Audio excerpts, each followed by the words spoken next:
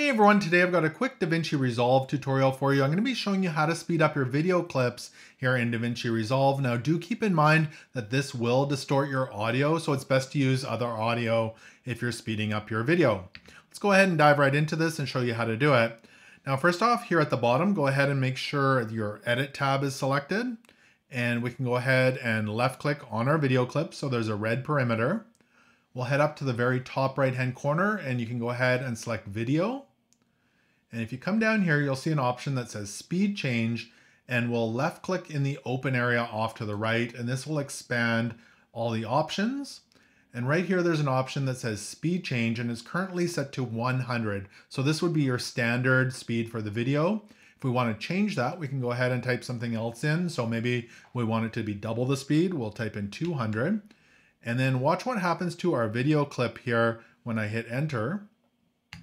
It goes to half the length, of course, because it's going at twice the speed. And now when I hit play, the video footage is much quicker. If I want to undo it, I'll hit Control and Z on the keyboard, and we can go ahead and make it 3 times as fast. So we'll go 300, and now it's even faster. So we can adjust that as needed and change the speed of our video. So I hope this quick tutorial helped you out. If it did, make sure to give it a thumbs up and subscribe here to Northern Viking every day. Thank you so much for watching, and until next time, take care.